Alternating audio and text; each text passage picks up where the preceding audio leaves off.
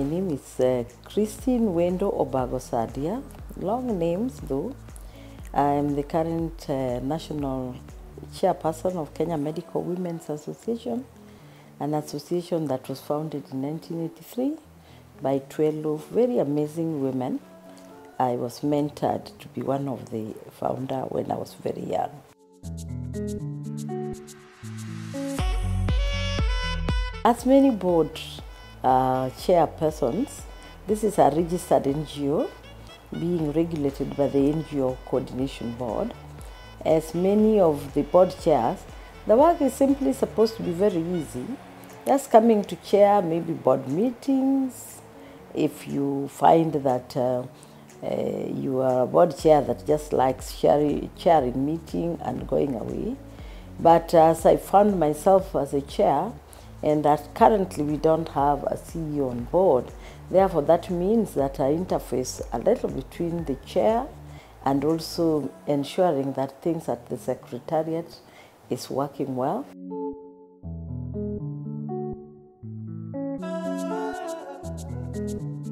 Kmwa in full is Kenya Medical Women's Association. We were privileged then as a young doctor like myself. Now these great women, one of them was the first woman doctor in this country, Dr. Jane Miano was one. One is also a very renowned woman, Professor Dr. Mariam Were, I'm sure her name is all over. And the first president for the Africa region of Medical Women's Association, Dr. Florence Manguyu. So they first found it fit to found an outfit where women doctors would be, because the challenges of women doctors then were very many.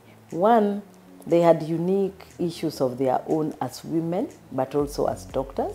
It's a very challenging position. One, we were not attracting very many young upcoming people to come to the medical school. So it's the issue of creating an awareness in schools so that we can attract girls to come to the practice of medicine. The next was to mentor the likes like of ourselves so that we could aspire to greater areas of health that had not been penetrated by women. So that was one. The next was the objective to reach out to women's health and champion and advocate for women's health. Why was this so? This was so because women were more or less the inequality in provision and access of healthcare towards women, and focusing on women-specific issues then prompted us to form an outfit that could address those issues. And that's why Kmwa was formed. Myself, my background is very simple. Born in Nairobi in the earlier stages in Makongeni in Nairobi. Father died. My mother, who never went to school, her job in Nairobi is finished because she has nothing to do. So we are all repatriated like families. Those days, the railway people will give you a bus with all your belongings. You go home, you bury, you stay there. So Mom relocated from here to the rural home. So when we went to our rural home in Sadia County, so that's where I started my schooling. I started my schooling because when Dad died, I was very young. So I started schooling there. Mom growing pamba, you know that those days the cotton growing was still very hot in Nyanza. So Mom was tilling the land and making pamba. That was the cash crop that took us to school. So I went to a school called Saradidi Primary School. That's where I started. But before Saradidi, I was fortunate enough that my mom had linked up with another lady who then started a nursery kind of a school within a compound and then to the church. So when Mom went home, the only place that she could find an environment of solace, and Mom was a faith person already as we were living here, was the church. So we were all nurtured in church. That was our life. You go to catechism, you could do things of how the villagers do things in the church. But going to school, Mom was very proud of schooling. So she ensured that all her children went to school. I went through my education until I finished my CPE. Then I went to Rangala Girls, where I also did very well and excelled. I think one of the top in science classes. I think one of the few, either one alone or two. We got first division, then went to Nakuru High School where I also did the sciences, and eventually came to the University of Nairobi where I started dentistry. But growing up at home was interesting. I used to look after my siblings. You are a maid at the same time, you provide, you do things, the home chores. At the same time, I remember vividly one of my cousins had married, but she was now coming. The mother was, my mom and her mom are sisters. So mom insisted that she had to be brought back to do CPE because she got married before she did. So I remember this occasion when she was doing her CPE. I was in the school literally carrying the baby while she's in the class doing CPE. I'm passionate about doing what I do because of my upbringing. And I have a mother who was a mentor. Mom would not put a coin to whatever that she was passionate about and she wanted to do. And I'm also been grown on a voluntary organization. One that I love most is the Kenya Girl Guides Association, where I grew to be, I think even the standard serialized this. I was the chief commissioner at some point in 2009 and left later. But I was brought up in a situation of giving back to society. So when I found Kmwa was looking after the less privileged, I found it very useful for me to fit in where you are giving back, you are supporting the other to grow, you are not growing alone, you are growing as a community. You remember those days children were not a family's child. We were communal children. I remember vividly if you played around on the roadside and somebody found you, another mother found you, you will be caned and nobody will be upset about some other mother or a father reprimanding you. Because when you go home, in fact, it is one thing you would like to hide from your parents. Because if they hear, then they will definitely know you are doing something which was not right, and you are caned, and you will get, your mom will give you more cane so that you get out of mischief. So I think that is what brought me to this point. Well, the bomb blast was a unique experience for all of us doctors and for Kenyans. And when I was thrown at the deep end of the bomb blast, I think it came naturally. It wasn't because I was the best to do it, but because of the events of that day. When the bomb blast went up, we were with the World Bank team and the permanent secretary in a boardroom. And I remember me ordering everybody out. Like that, I looked out of the window, I saw the smoke, and I told the PS, close the meeting. This is not an ordinary event. This is a bomb blast. Why did I say so? It found when I'd already served in Rwanda genocide, I'd already been in places of conflict, providing my voluntary support to the church.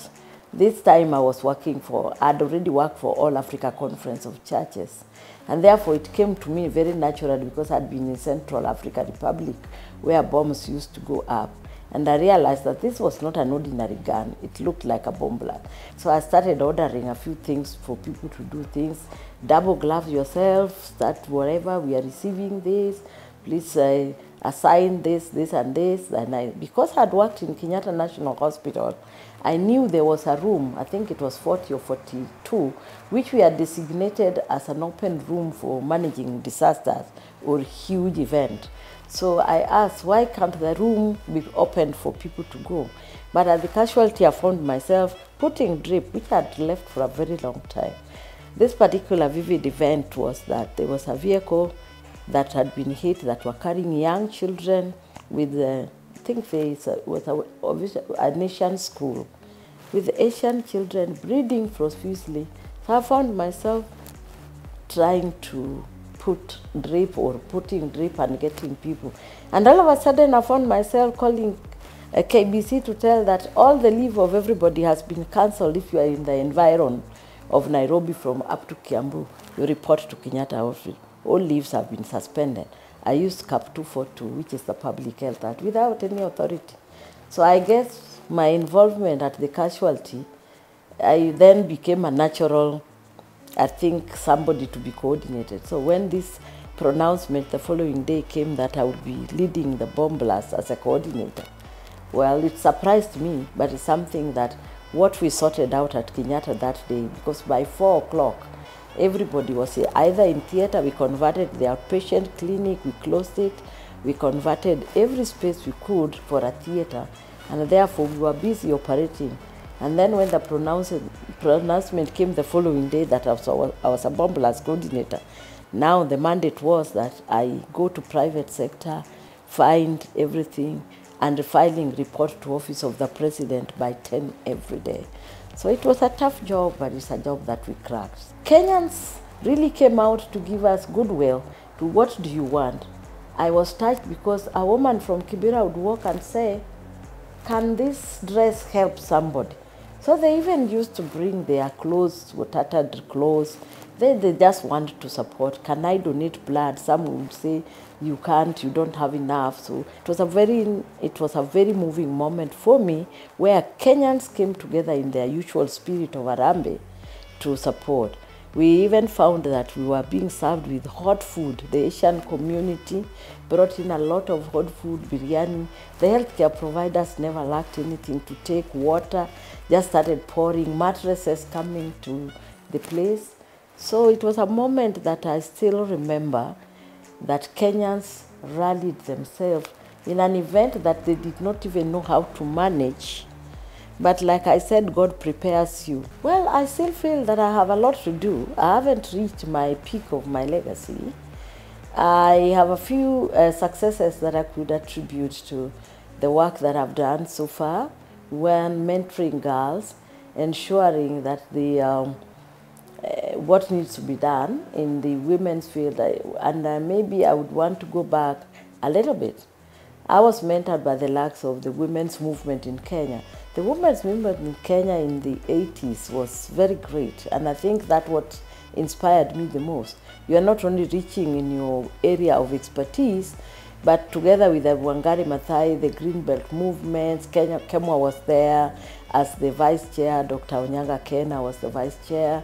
I served as the treasurer of the National Council of Women of Kenya, which was an umbrella body for all women NGOs in Kenya. And those were moments that help us to advocate for policy issues and look at the equality, the gender equality, but particularly the equality of women, how the insubordination of women would be addressed, how the issues of access to women in various spaces, whether it was agriculture, peace movement.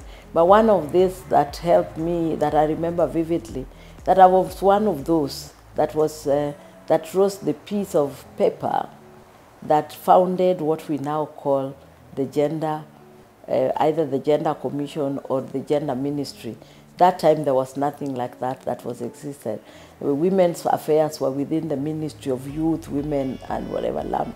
But I remember with Alison Chelaite as the assistant minister with Balala, we sat day and night on a computer in my room. She would come to my room and would write a paper, which eventually gave rise to the women's desk. It started women's desk, and the government gave us 5 million then.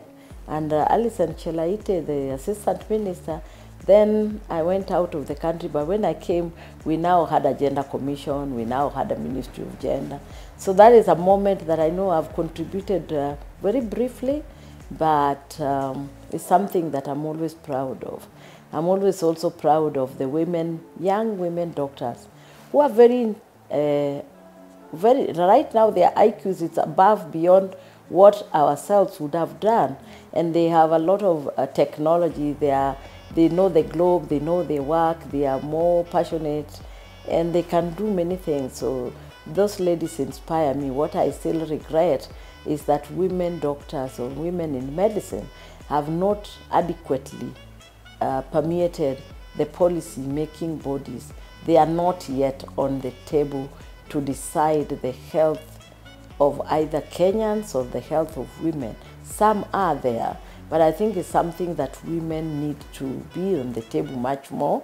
They bring the passion of a mother, so they can touch with the healing of a mother, apart from the healing of what we do as medicine. But I think with their gut feeling of being a mother and embracing and nurturing the people that they have given birth to, whether boys or girls, I think they should be given more spaces to speak and to shape the policy of this nation.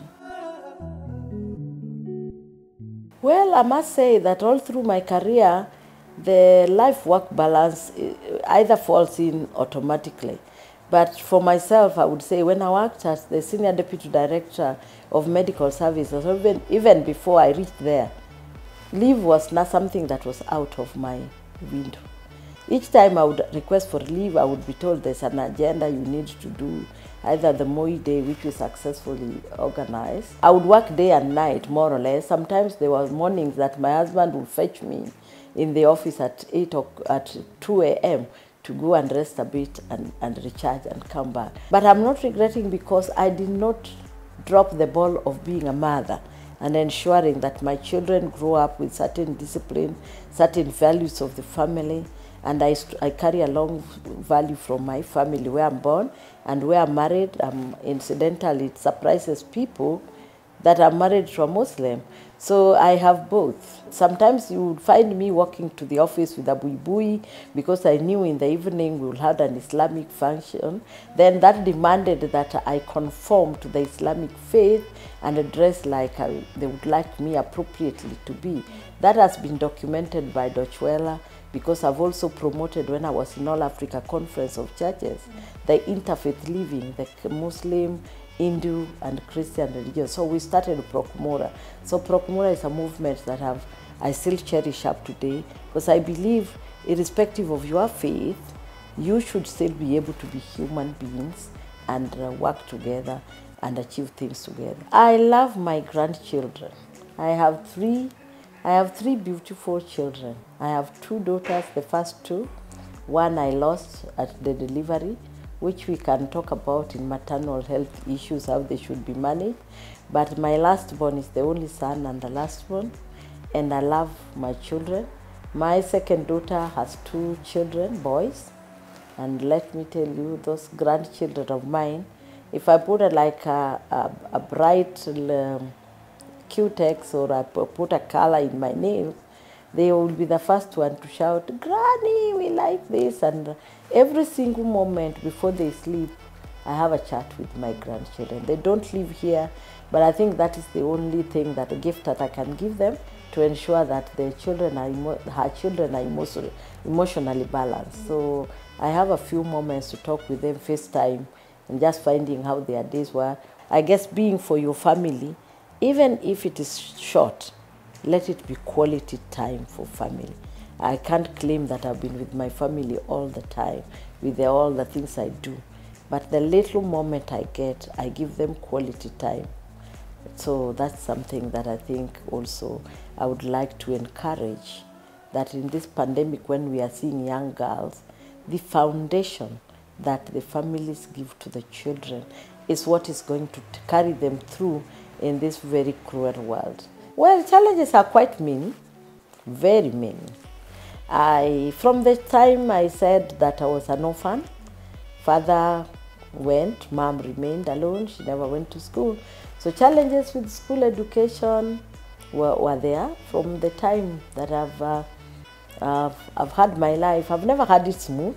I can't say that there's a moment that I would feel that life is just a bed of roses.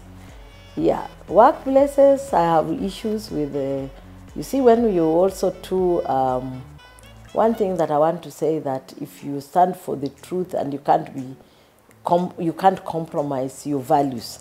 And this is what is bringing. My challenges are basically from the values that I've ascribed to myself. There are certain things that I cannot do. There are certain things that are no goes on for me.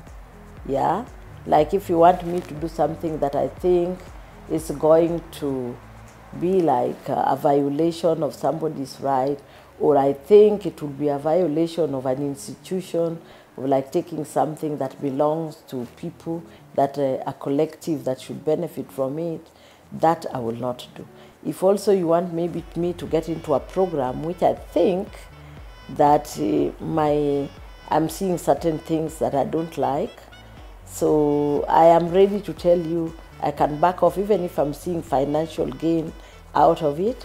I'm ready to back off very quickly and say, please try another person. When I do my consultancies, which I do a lot, not in Kenya, but globally, and if I think there's something undertone which is going not to bring ethics, and I look at ethics. Like, for example, I'll give one. I was supposed to do some consultancy which was bringing nutrition to Africa. But then when I realized that the food was laced with something that would maybe jeopardize the lives of people, then I say I can't push that agenda. I cannot give you a paper to that respect. So even I started the consultancy already, but I said, no, it's okay.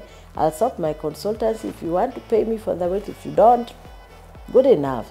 So I'm very, my challenges are emanating mainly from the workplace and the ethics and the values that I've ascribed to my person and to the environment where I work.